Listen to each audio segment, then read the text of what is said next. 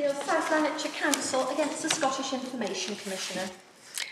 In May 2012, Mr. Mark Irvine made several requests to the Council under the Freedom of Information Scotland Act 2002, FOISA. He wanted to know how many employees the Council had in a particular post, which was manual work traditionally done by men, who were paid at particular points in the Council's pay scales.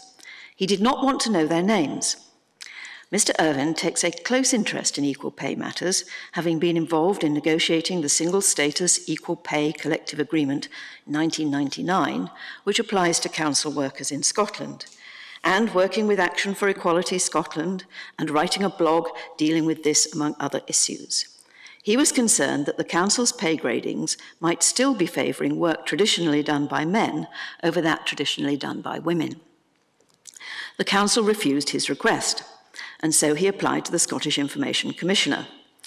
FOISA gives a person the right to have the information requested unless it is exempt. But personal data covered by the Data Protection Act 1998 are exempt and can only be disclosed if one of the conditions in the 1998 Act is met.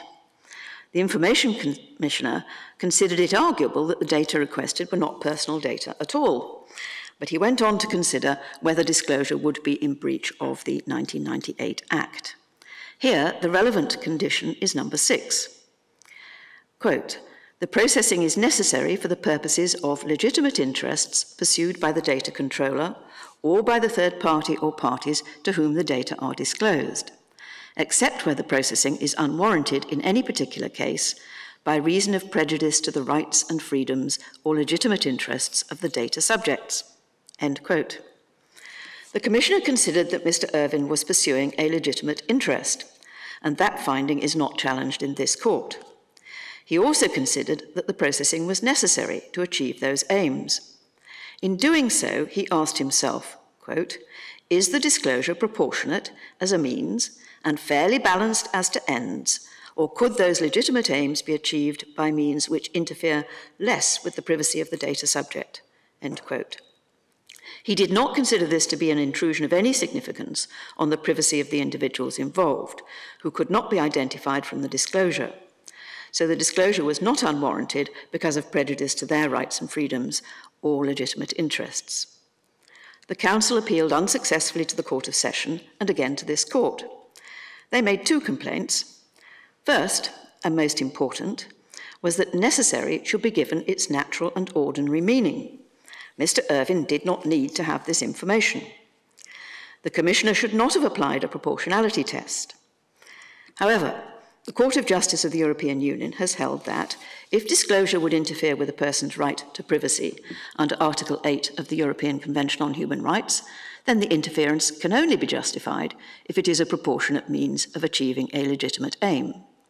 Also, the word necessary itself incorporates the concept that if the objective can be achieved by less intrusive means, then the less intrusive means are to be chosen.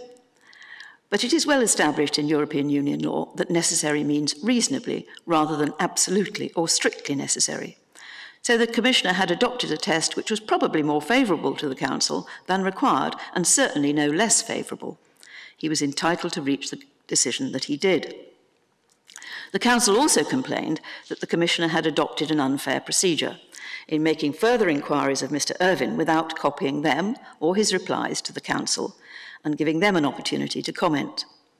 The Court stresses that the Commissioner has a particular duty to be fair, as he is adjudicating upon a dispute, and in Scotland there is no right of appeal on the facts as there is in England.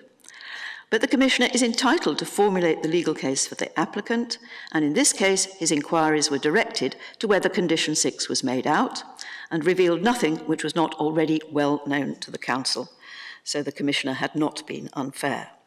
This court therefore unanimously dismisses the Council's appeal. Mr. Irvine is entitled to the information he seeks. The court is now adjourned.